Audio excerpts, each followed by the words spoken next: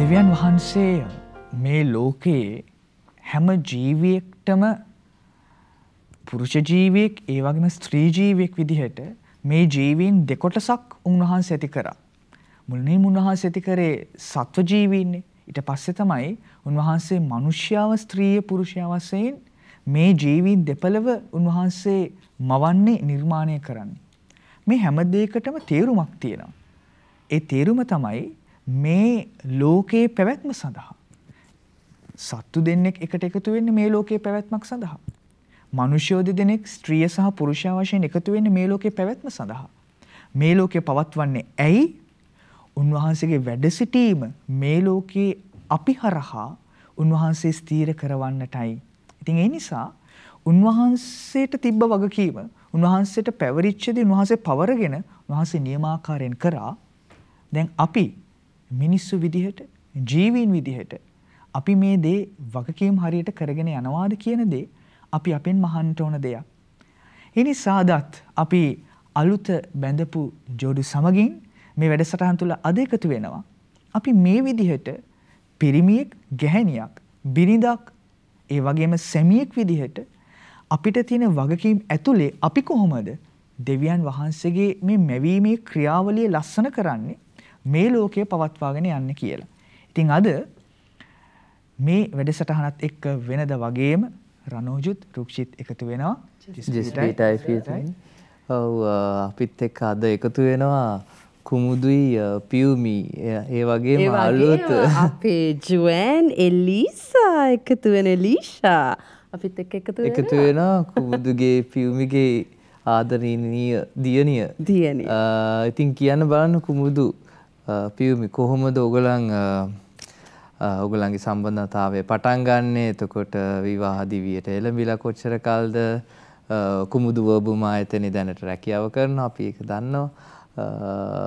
ඉතින් පොඩ්ඩක් කියන්න බලන්න පසුබිම ගැන.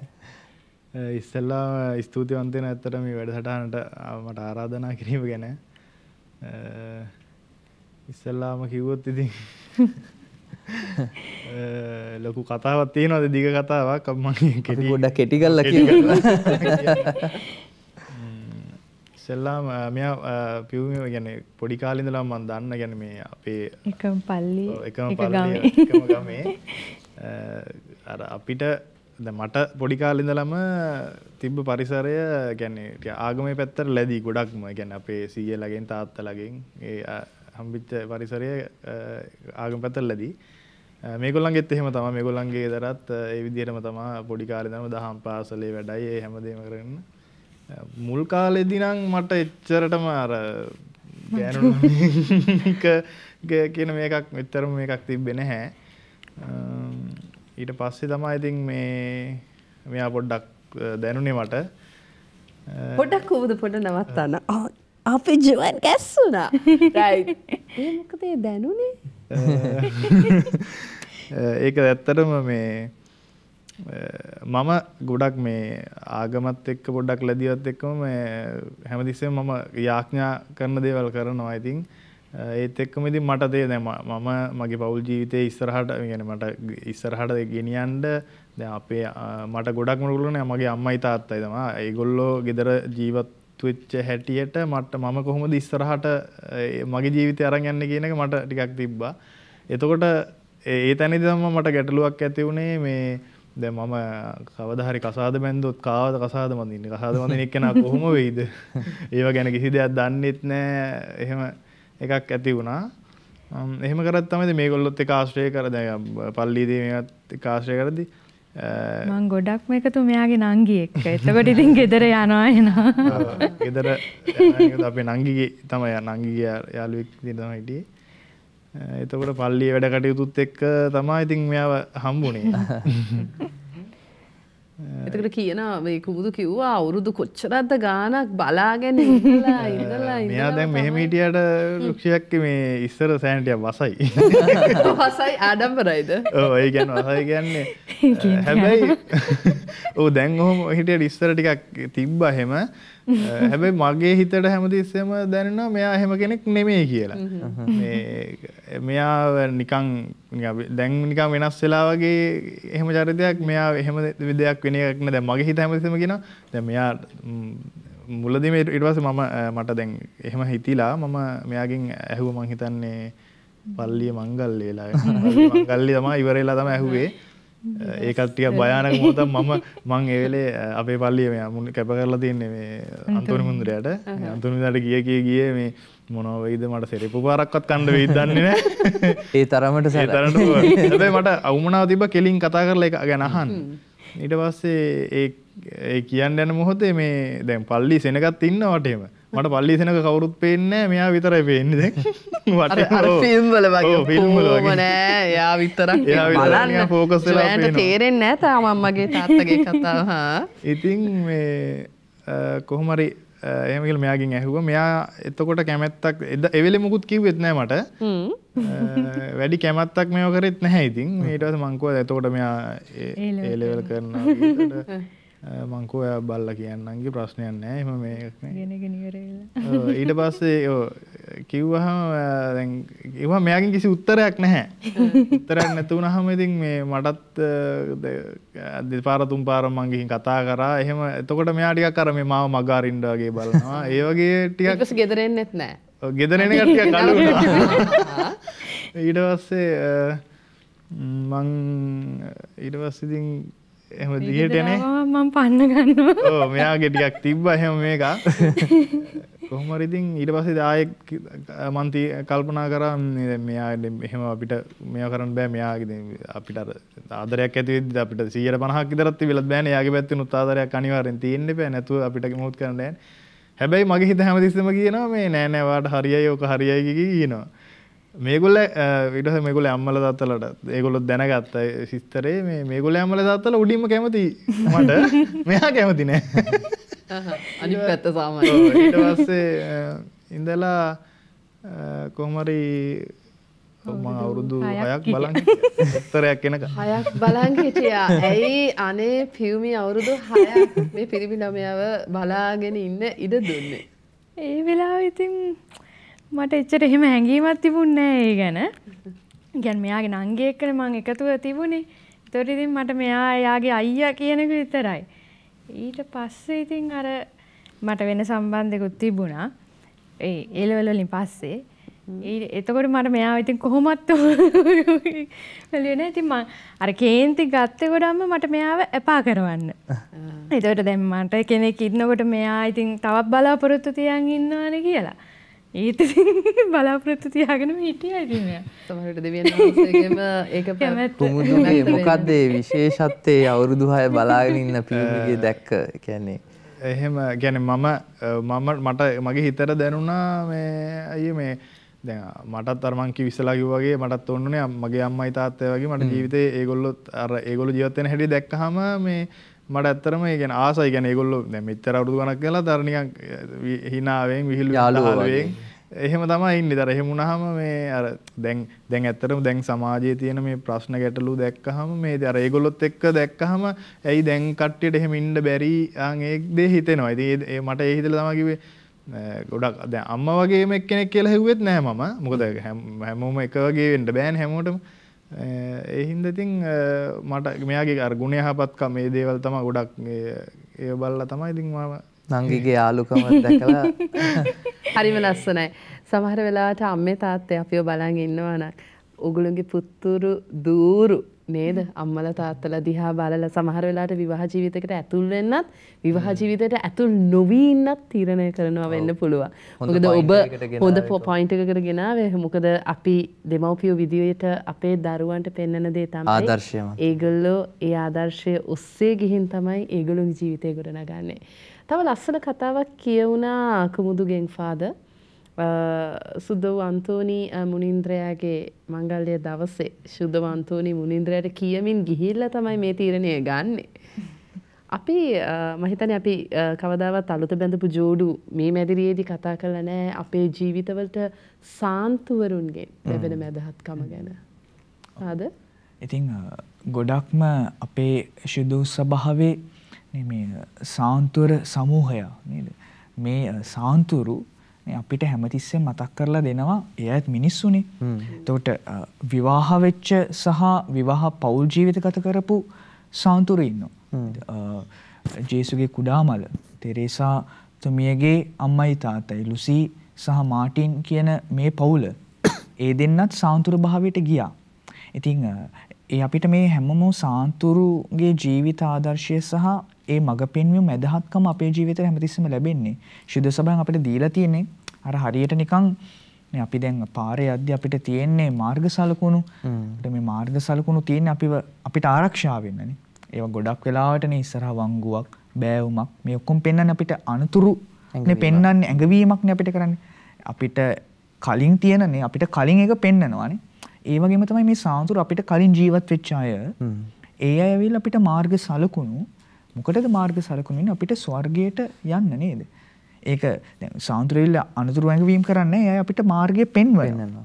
ඉතින් ඒ අයගේ ජීවිත ආදර්ශ ඒ ජීවත් වෙච්ච විදිහ නේ මං හිතන්නේ අපේ පෙර කාලේ පෞල් පසුබිම වල අපිට ගොඩක් වෙලාවට මේ පුංචි බබාලාට නේ නම් දානකොට මේ සාන්තුරුන්ගේ නම් නේ මේවා ඉස්සර පාවිච්චි වුණානේ. ඒතකොට දැන් අපිට ගොඩක් වෙලාවට ඒවා පාවිච්චි වෙන්නේ නැහැ.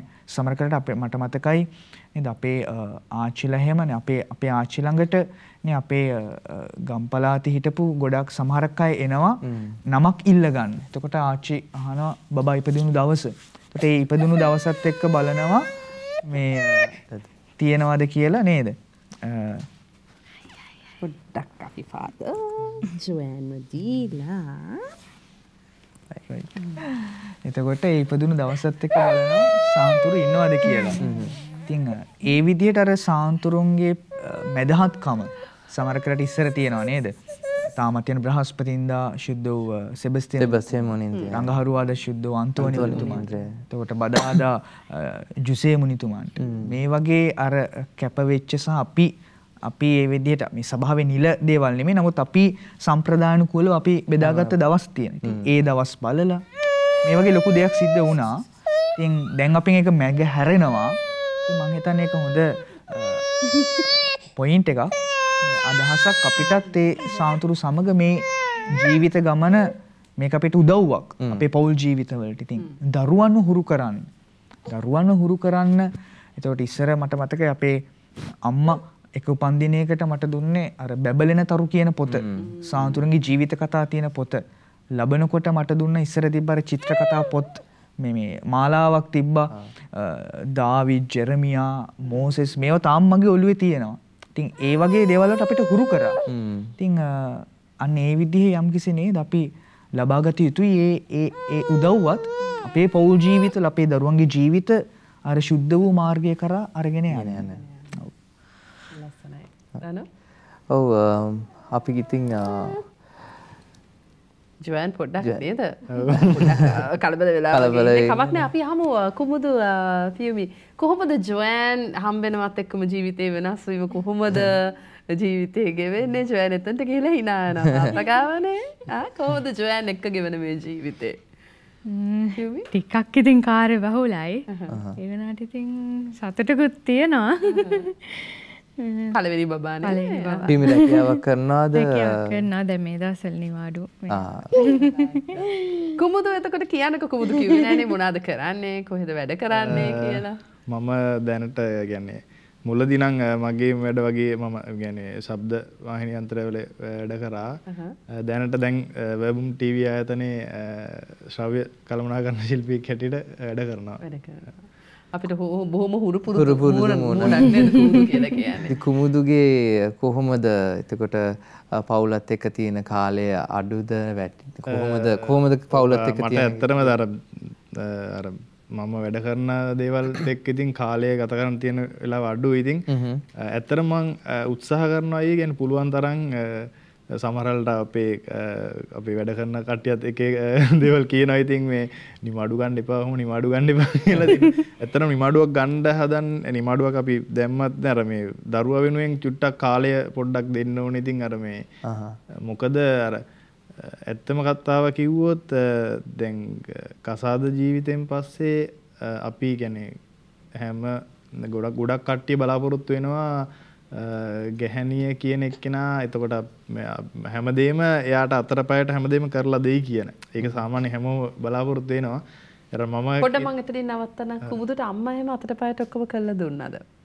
ඔව් අම්මා ඇත්තටම මට ඒව කරලා දුන්නා. මොකද මේ අම්මා දැනටත් මට මොන හරි කියපු ගමන් අම්මා හැමදේම මට කරලා දෙනවා. ඉතින් අර එතකොට මටත් මගේ හිතටත් හැඟීමක් දැනෙනවා මේ අම්මා දැන් කොහොමද මේ හැමදේම කරන්නේ මේ දවස කියන එක නිකම්ම මේ වෙනවා මේ එතකොට එයාගේ කියන්නේ උයන පියන වැඩවලදී මොකද මට ඒක ගොඩක්ම තේරුනේ අපෙත් මේ මගේ තාත්තගේ අක්කා නැතුණා මේ එහෙම පිළිකා රෝගෙන් ඉන්නේ. ඉතින් එයාගේ අවස්ථාවලදී වැඩ කටයුතු වලට අම්මට පොඩ්ඩක් උදව් වෙන්න වුණ අවස්ථාවේ අම්මා ගෙදර නැති වෙලාවල මම තනි වුණ වෙලාවට තිබ්බා ගෙදර. ඒ වෙලාවට මම මගේ වැඩ ටික කරගන්න හදද්දී මට තේරුණා කොහොමද දෙන්නේ මේ මම අපේ අම්මා මේ ටික කොහොමද කරන්නේ දැන් මොකද අපේ පවුලේ අම්මයි තාත්තයි මායි මට නංගිලා දෙන්නෙක් ඉන්නවා. ඉතින් හැමෝගෙම වැඩ අම්මා අතින් කරලා දෙන. ඒ ඉතින් මට හැඟුණා ඉතින් මෙයාට විතරක් ඇයි තනියම හැමදේම කරන්න දෙන්න අපි උදව් වුණා නම් හොඳයි නේද කියන එක මට මගේ හිතට වැදිලා තියෙන්නේ. හරි ලස්සනයි. ඒ කියන්නේ අත්දැකීමත් එක්කම. එතකොට දැන් කොහොමද එතකොට විවාහ ජීවිතේ පියුමිට කොහොමද කුමුදුගෙන් ලැබෙන වෙනමම දින්නේ දෙමව්පියොත් එක්කද ඉන්නේ? මෙයාලගේ අම්මලා එක්කමයි. අපේ ගෙදර තමයි ඉන්නේ. දැනට අපේ නංගිලා දෙන්නත් තියෙන පොඩි නංගි තාම මැදලා ලොකු නංගි මැදලා යටත් දැන් අවුරුදු එකමාරක පුතෙක් ඉන්නවා. ඉතින් ඒගොල්ලොත් එක්කත් ඉන්නවා. ඉතින් ඒගොල්ලෝ කොහොමද වැඩ කටයුතු වලට පියුමිට හම්බෙන සහයෝගය කුමුදුගෙන්? මෙයා ඉතින් ඉන්න දවස් වලට කොහොමත් ඔක්කොම ගෙදර වැඩවලට උදව් වෙනවා. රෙදි හොදනවා. වැඩි හරියක් රෙදි හොදන එකයි කාමර අස්පස් කරන ඒවා ඒ ඔක්කොම ඉතින් එයාම තමයි කරන්නේ. ඔයා කියනවද පියුමි කරලා දෙන්න? එයා කරනවා. ජයනුත් අපි දිහා බලාගෙන ඉන්න ඔයාගේ රෙදි තමයි නේද හොදන්න තියෙන්නේ ඩාරියා. එතකොට දැන් ජයන්ගේ මං හිතන්නේ යන්නේ මේ ටිකක් කලබල කාලයක් නේද පාන්දර නැගිටිනවා කොහොමද දැන් සමහර වෙලාවට අපි දකිනවා නේද ෆාදර් කපල්ස් වල දැන් අපි දකින දෙයක් තමයි මේ බබා ගොඩක් ටිකක් අවුරුද්දක් විතර යනකන් ටිකක් නිදි යන්න හරියට පැටර්න් එක හැදෙනකන් ඉතින් නැගිටිනකොට ඉතින් සමහර වෙලාවට අම්මා තනියෙන් බබාව තියාගෙන අඬන හරි අර කිරි දෙනවා හරි නලවනවා හරි තාත්තා කොට්ට බදාගෙන බුදි. එහෙම පවුලුත් අපි දකිනවා නේද ෆාදර්? ෆාදර්ට හම්බෙලා තියෙනවද මේ වගේ පවුල්? ඇත්තටම මේ දැන් අම්මා කෙනෙක්ට අපි කියනවා දරුවෙක් ලැබුණට පස්සේ වෙනමම ඒ කියන්නේ වෙනමම විපර්යාසයන් තමුගේ ශාරීරිකව සහ මානසිකව ගොඩාක් විපර්යාසයන් වලට ලක් වෙන කාලයක්. මේ කාලවලදී ගොඩක් ප්‍රශ්න වලට මම හිතන්නේ අපිව බලන් ඉන්නවා නම් චූටි දරුවෝ ඉන්න අම්මා කෙනෙක් වෙච්ච සහ මේ ළඟදි වෙන්න ඉන්නේ ඒ කෙනෙක්ට ගොඩාක් විපර්යාසයන් වෙනවා. එතකොට මේ විපර්යාසයන් එක්ක පවුල් හම්බෙලා තියනවාද ෆාදර් ඉන්න බෑ දැන් මට මේක දරා ගන්න බෑ මේ කෙනත් එක මට මේ ගැහණු කෙනත් එක්ක ඉන්න බෑ මම අයින් වෙලා යන්න ඕනේ මේක අමාරුයි කියන තැන ඉන්න ස්වාමි පුරුෂයන් හම්බෙලා තියනවාද මේ වගේ වගකීමට කර දෙන්නේ නැති? ඔව් වගකීමට කර දෙන්නේ නැති කිව්වම නේ සමහර තරුණයල් ඉන්න ඒ වගකීම බාර ගන්න බය සහ අකමැත්ත නිසාම දරුවෝ ලබන එක පස්සට යවන තරුණ යුවල් ගොඩක් ඉන්නවා. කියන්නේ අපේ නිදහස අපිට නැති වෙයි. අපි ගියක් හදාගෙන ඒ වැඩේ කරමු. ඉතින් අර අපි ස්ථීර වෙනකන් එහෙම කරමු. ඉතින් ඒ වගේ කියන්නේ මම කියන්නේ අර තමන්නේ වගකීමකට ලබා ගන්න අර සූදානම් නැහැ සහ ඉතින් ඒක අර ලොකු හිසරදයක් කරදරයක් විදිහට දරන අය සහ ඒ වගේම තමයි ඒ වගකීම ලැබුණයින් පස්සේ ඊට පස්සේ අර වෙන විපර්යාසයන් සහ නේ රුක්ෂි කිව්වා වගේ අර ගැහණු කෙනාගේ විශේෂයෙන් නේද? එයාගේ ජීවිතේ ශාරීරිකව මානසිකව මේ හැම පැත්තෙම නේද? එතකොට මේ හැම පැත්තෙම වෙන වෙනස් වීම ඒක ගොඩාක් දැනෙන ගැහණු කෙනාට සහ ඉතින් ඒක ගැහණු කෙනා පිරිමි කෙනාට මේ විදිහට මට වෙනවා කියන දේ විස්තර කරන්නේ නැහැනේ. ඒක එයාම නේ විස්තර කර දෙන්නේ නැහැනේ. ඉතින් ඒක තමයි පිරිමි කෙනා නේද අනිත් පැත්තෙන් තේරුම් ගත යුතු දේ නේද? තේරුම් ගත යුතු දේ. ඉතින් මං හිතන්නේ අර අපි කියන්නේ මව් කිරි ලබා දීමත් එක්තරා ආකාරයක අර ලිංගික ක්‍රියාවලියක් එක සිද්ධ වෙනවානේ මව් කිරි ලබා දීම කියන ගැහණියකගේ ජීවිතය තුළ. ඉතින් එතකොට තරුණයිනේ. ඉතින් මේ තරුණ කාලයේ දෙන්න හැඟීම්, එතකොට දැනීම් පිරිමි කෙනාට විශේෂයෙන් නේද? එතකොට ගැහණු කෙනා ගැබ් අරගෙන ඒ කාලේ පුරාවටම දැනෙන තනිකම් ඉතින් මේ දේවල් තියෙනවා. ඉතින් ඒ දේවල් තමයි මං හිතන්නේ අර ලොකු ඒ කියන්නේ අර මානසික සහ චිත්ත වේදනාවල ඉන්නේ මේ දේවල්. ඉතින් මං හිතන්නේ ඒ දේවල් අර පිරිමි පාර්ශ්වයේ විශේෂයෙන්ම මං හිතන්නේ මේවා අපිට අපේ අර විවාහ හමුවලදී දැනුවත් කිරීම කරනවා වගේම ඉතින් මේ දේවල් අර අපි තේරුම් ගැනීමක් තුල අපි මේ ගමන යා යුතුයි. විශේෂයෙන් පිරිමි පාර්ශ්වයෙන්. ඉතින් ඒකයි අර මේ කුමුදු කිව්වා වගේ පියමිත් කිව්වා වගේ අර ලබා දෙන සහයෝගය අර අපි ගොඩක් වෙලාට මේක මේ ටික ගැහණිකේ මේ ටික පිරිමියාගේ කියන දේ අර බෙදාවෙන් කරලා අර එහෙම ඉන්නකොට තමයි නේද අර එතකොට අරනේ ගැහණු කෙනාට හිතෙන්නේ සමහර තැන්වල මං තනි වෙලායි කියන දේ. එයාට හිතෙනවානේ. එහෙම වෙන්නේ ඉතින් අර අපි නිකන් අර බෙදලා වෙන් කරලා වැඩ කරනවා යන වගේ වැඩක් නේ. ඉතින් මං හිතන්නේ පෞල් ජීවිතයක් එහෙම නොවිය යුතුයි. විශේෂයෙන් නොවිය යුතුයි නිකන්. මේක කාර්යාලයක වැඩ කරනවා වගේ නෙමෙයිනේ. මේ වැඩ කොටස මගේ මේ ටික එහෙම ජොබ් ඩියුටිස් දීලා එහෙම වැඩක් නෙමෙයි මේක. ඉතින් පෞල් ජීවිතේට ඒක වෙන්න බෑ. එහෙම වුණොත් තමයි කවුරුහරි පාර්ශවයක් තනි වෙන්නේ. සහ එයා ලොකු මානසික චිත්ත පීඩාවකින් ඉන්නේ. ඉතින් මං හිතන්නේ වගකීම් ඒ හැම දෙයක්ම නේද අර මගේ කියන තැනට අරගෙන මට මේක මං කරන්න මේක මගේ පවුලනේ. මගේ දරුවා, මගේ නෝනා, මගේ සැමියා. මොකද කිව්වා මොකද තාමත් ඒගොල්ලෝගේ දෙමව්පියත් එක්ක ඉන්නේ. නමුත් අපි දැකලා තියෙන දැන් දෙමව්පියොන් එක්ක ඉන්නකොට සමහර වෙලාවට අපේ වගකීම් අපි ගන්නෙ නැහැ. තාමාර දෙමව්පියොන්ටම දීලා මේක කරන්න කියන. නමුත් කුමුදු කිව්ව හොඳ වැදගත් කරුණක්. එයා වෙලාව හොයා ගන්නවා කොහොම හරි එයාගේ පවුලේ දේවල් වලට පියුමිට සහයෝගය දක්වන්න. නේද? ඒක තමයි හරි ලස්සනයි. ඒ කියන්නේ දැන් මේ ෆාදර් හරි ලස්සන තැනක් මතු කරා මං හිතන්නේ. මොකද දරුවෙක් ලැබුණට පස්සේ අපිව බලාගෙන ඉන්නවනම් සමහර වෙලාවට අපි පවුල්වල දකින්න දෙයක් තමයි දැන් අලුත බඳපු ජෝඩුව කරේ ටිකක් කල් ගිහලා දරුවෙක් ලැබුණට පස්සේ හරි දරුවා ලැබුණට පස්සේ හැමෝගෙම ටෙන්ෂන් එක අවධානය යන්නේ දරුවටනේ. අම්මව චුට්ටක් අමතක වෙන. දැන් අර මාස 9 පුරාවට අපි කියන දැන් අපේ මල්ලිගේ වයිෆ්ට බබා හම්බෙන්න එනකොට අපි කිව්වා දැන් වඩ මේ මාස 9 හොඳට සලකයි මාස 9න් පස්සේ අපි ඉතින් විහිළුවට කියනවා. මාස 9 ඉතින් සමහර වෙලාවට කෑම හදලා දෙනවා, රිදෙන තැන් බලනවා, කකුල් අත ගන්නවා ඔක්කොම කරලා බබා හම්බුණාට පස්සේ බබා තමයි පොඩ්ඩක් අම්මව පොඩ්ඩක් දැන් අම්මා වැඩේ කරානේ. හරි. දැන් අම්මව චුට්ටක් පැත්තකට වෙන තැනක් තියෙනවා තාමත් අපේ සමාජයේ. ඉතින් මං හිතන්නේ එහෙම වෙලා නැතුව ඇති. කුමුදුගේ පියුමගේ ජීවිතේ මම හිතන්නේ උදව් කිරීම තුළ මම හිතන්නේ කුමුදු ඒ අර කිව්වා විශේෂයෙන්ම ඔෆිස් එකේ නේද බොමුද ඉස්සරහා අපේ ඉන්න අයත් hina වෙනවා. කුමුදු විශේෂයෙන්ම නිවාඩු අරන් යනවා.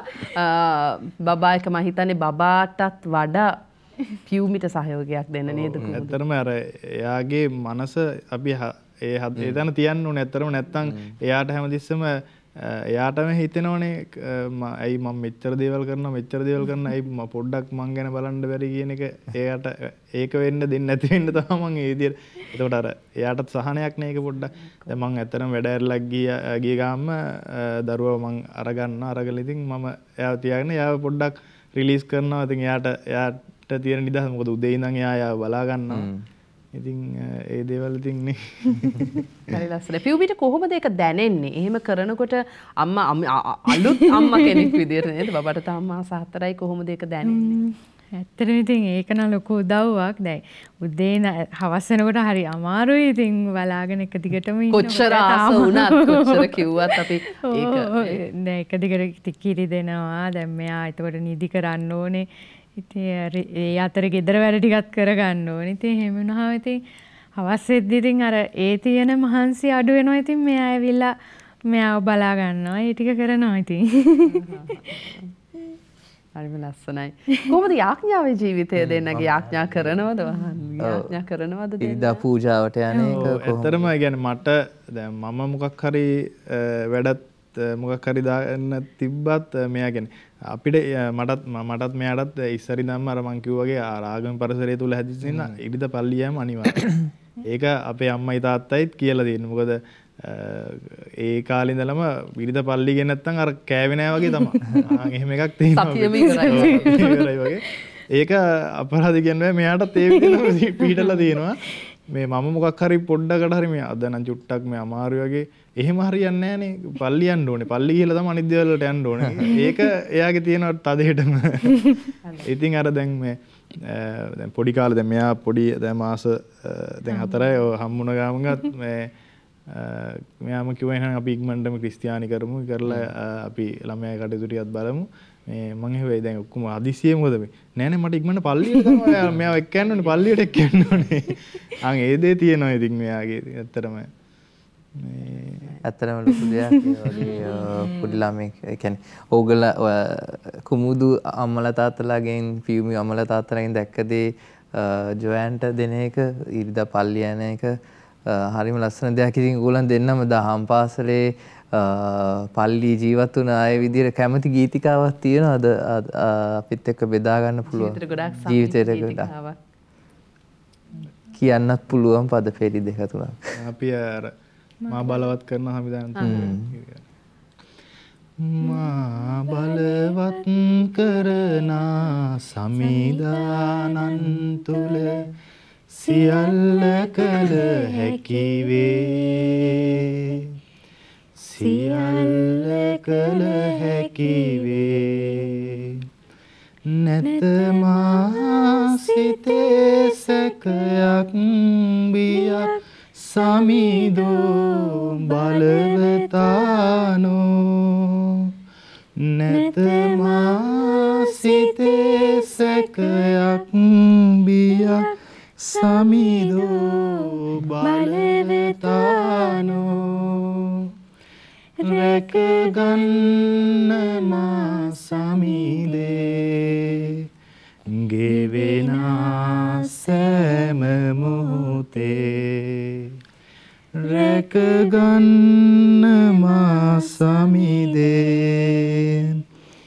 ගෙවෙනා සෑම මොහොතේ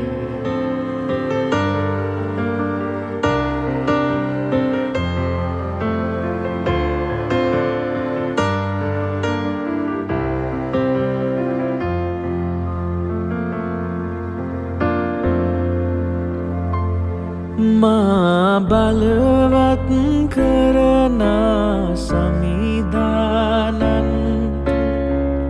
සියල්ල කළ හැකි සියල්ල කළ හැකි මා බලවත් කරන සමිදානන් සියල්ල කළ හැකි සියල්ල කළ හැකි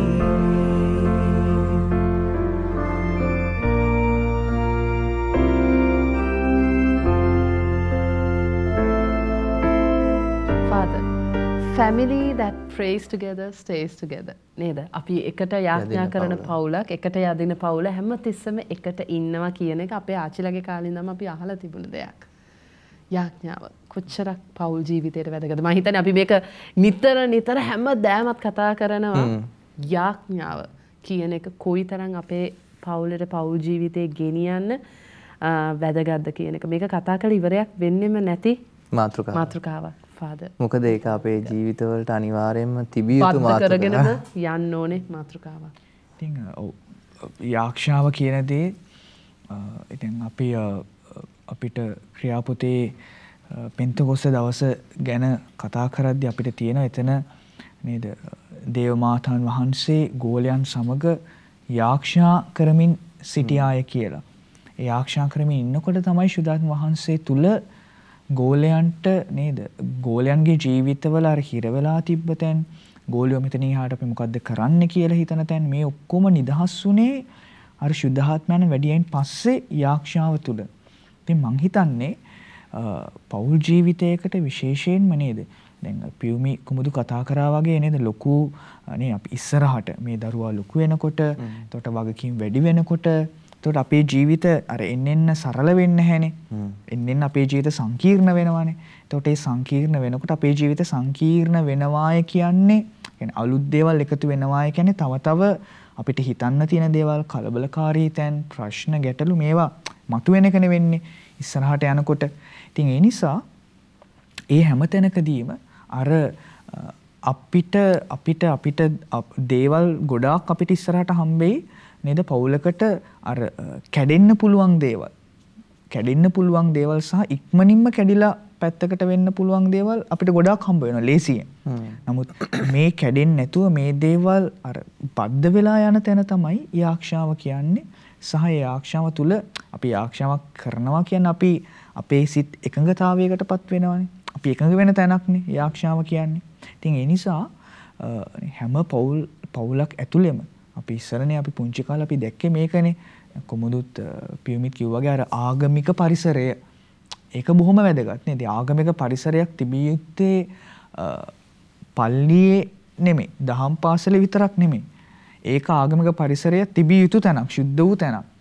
අපි ආගමික පරිසරය අපේ පෞල් පරිසරයක් කරගත යුතුයි. පෞල් පරිසරය ආගමික පරිසරයක් විය යුතුයි.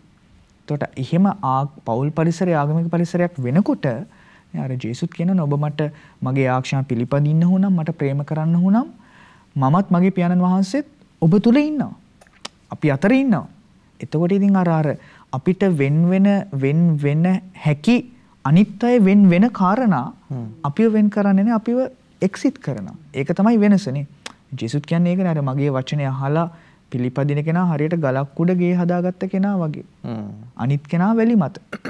ඒ කියන්නේ මාත් එක්ක සම්බන්ධ නැති කෙනා වැලි මත සම්බන්ධ කෙනා ගල උඩ. ඒක ජේසුස් ඊට පස්සේ සමාන කරනවා. සුලිසුලන් එනවා, කුණාටු වෙනවා. මොකද වෙන්නේ? ගල උඩ තියෙන ගේ වැටෙන්නේ නැහැ. ඒකට සුලිසුලන් කුණාටු ඔක්කොම එනවා. වැලි මත තියෙන ගෙදරට ඒ දේවල් එනවා. මොකද වෙන්නේ? වැලි මත ගෙදර කඩාගෙන වැටෙනවා. උන්වහන්සේ කියනවා අර විශේෂණ පදයක් දාලා එහි වැටීමද භයංකර විය. කියන්නේ අර නිකන් වැටෙනවා නෙමෙයි කඩාගෙනම යනවා. ඇයි යාක්ෂාව තුළ අපි මේ බිඳුවට වැටෙන තැන. යාක්ෂාව තුළ ඉන්න තැන අර දේවල් එනවා, බෙදෙන දේවල් එනවා, කැඩෙන දේවල් එනවා. නමුත් අර දෙදෙනා එකඟ වෙලා නැන්නේ දෙවියන් වහන්සේත් එක්ක. ඉතින් එතන ඒක තමයි අපේ පෞල් පරිසරය අපි ආගමික පරිසරයක් බවට පත් කළ යුත්තේ විශේෂයෙන් මේ කාලේ. මම හිතන්නේ ශාලෝම් මැදිරියේ ගොඩාක් අවස්ථාවල් වල අපි දකිනවා දෙවියන් මත යැපෙන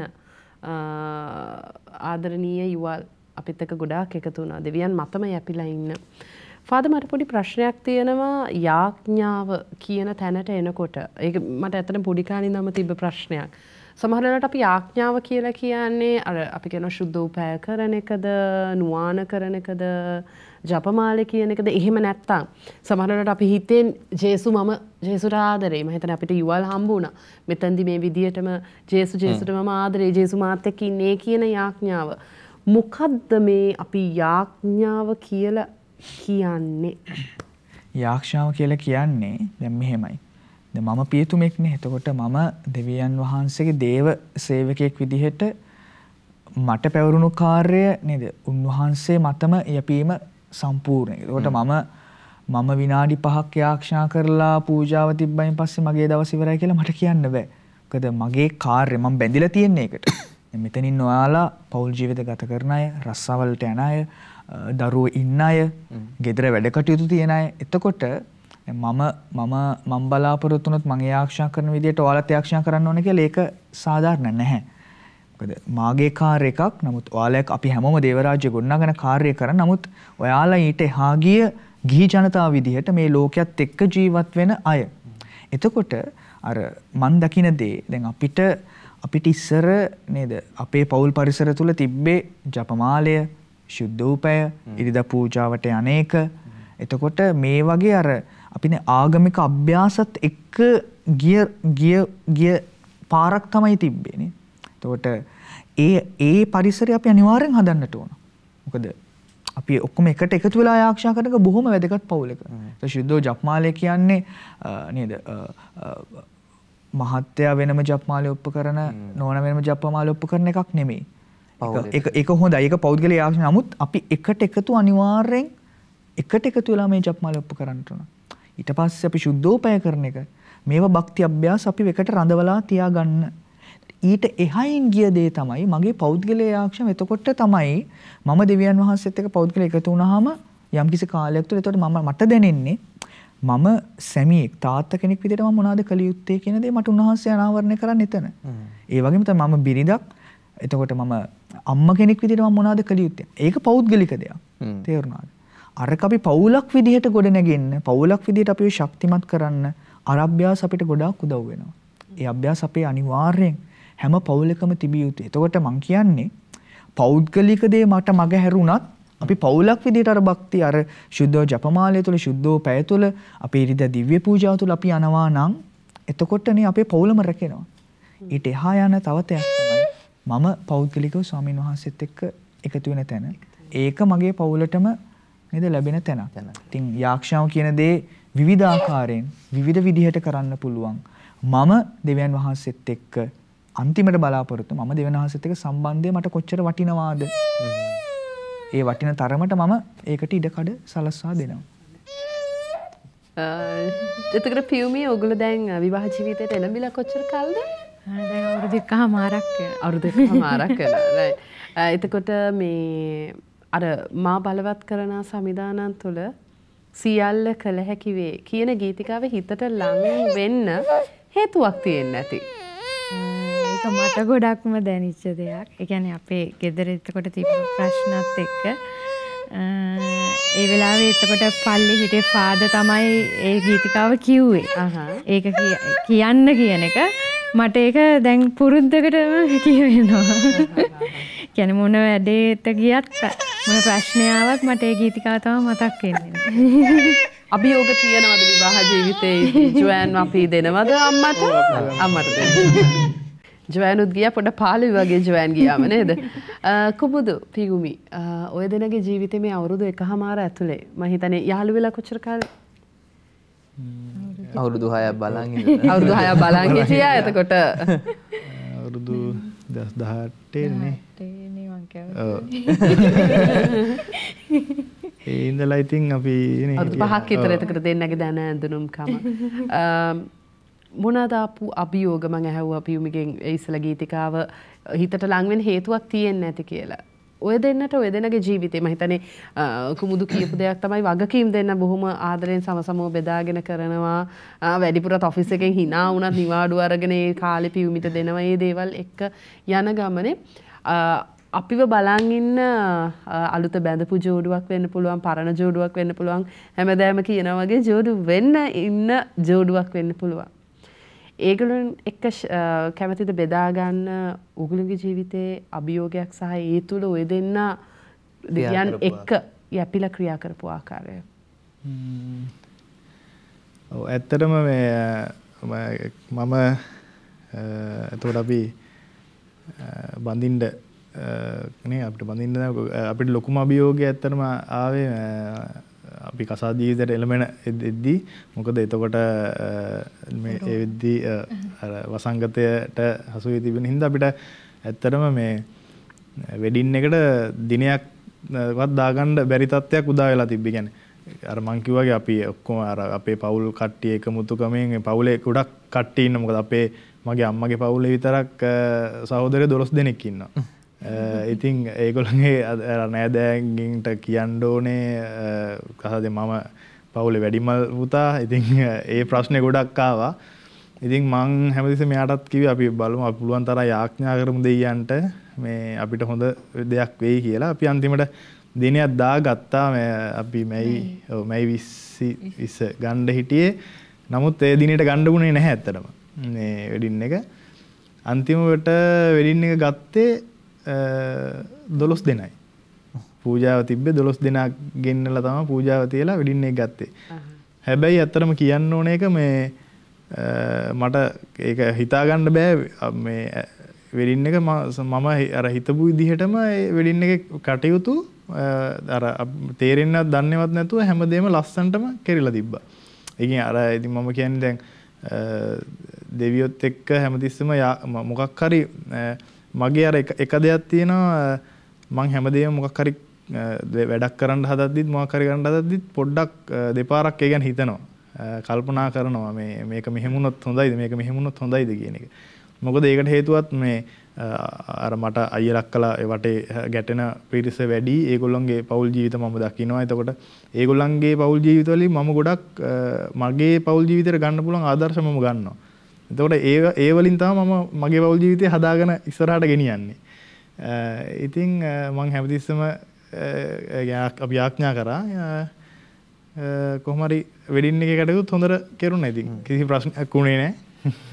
මම හිතන්නේ ගොඩක් කුමුදේ පියුමි සමාජයේ සහ තමන්ගේ දෙමව්පියන්ගේ හොඳ නරක බලලා පෙරලා අරගෙන තමුන්ගේ ජීවිතයට වටිනා කියන දේ අරගෙන යන අය. ෆාදර් හැබැයි අපි සමාජයේ ගොඩක් දකින්නේ අනිත් පැත්ත නේද? හොඳ නරක දැක්කම නරකම තමයි සමහර වෙලාවට ස්පන්ජ් එක වගේ උරා ගන්න බලන්නේ. ෆාදර් අවසාන වශයෙන් අද දවස් අපි බොහොම හරවත් කතා බහක යෙදුනා කුමුදුගේ පියුමිගේ මේ ආදර කතාවත් එක්ක පුංචි ජොයන් එක්කම මොනද දෙන්න තියෙන පණිවිඩය.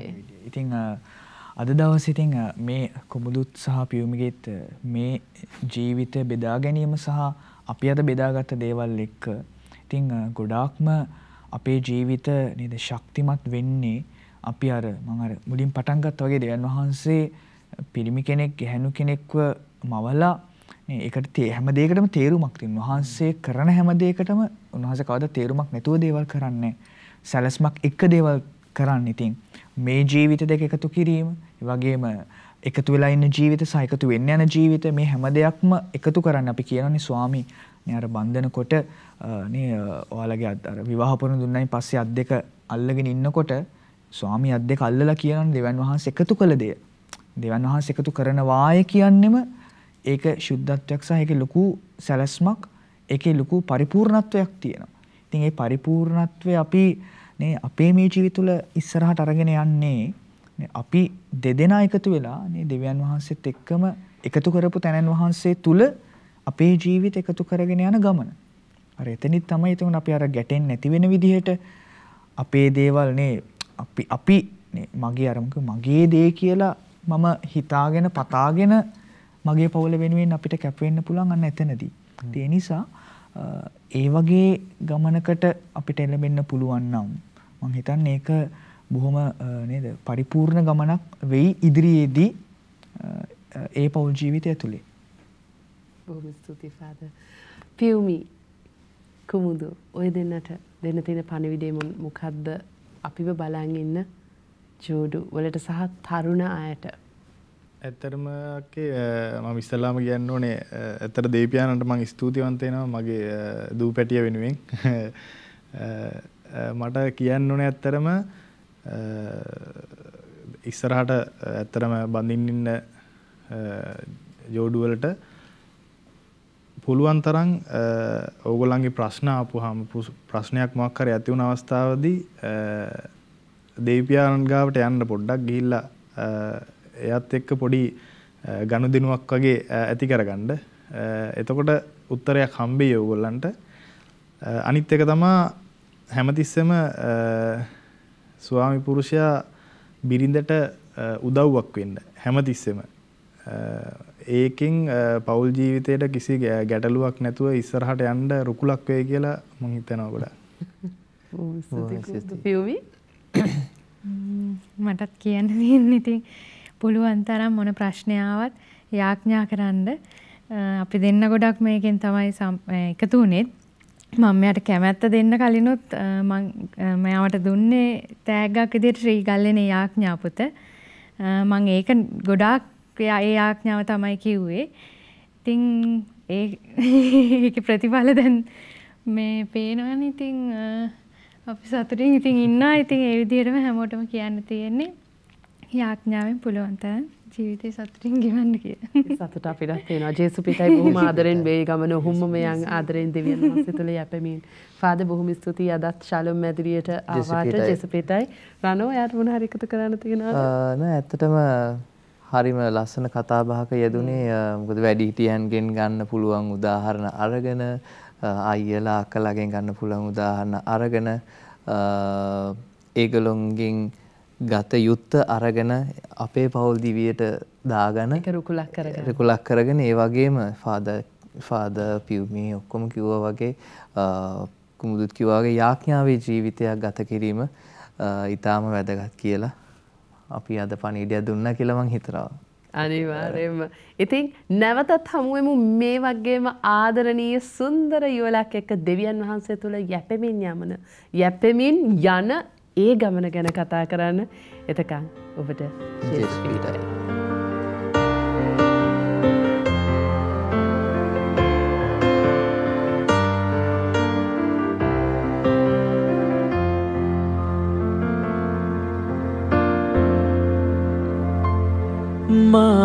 බලවත් කරන සමිධානන් සියල්ල කළ හැකිවේ සියල්ල කළ හැකිවේ මා බලවත් කරන සමිධානන්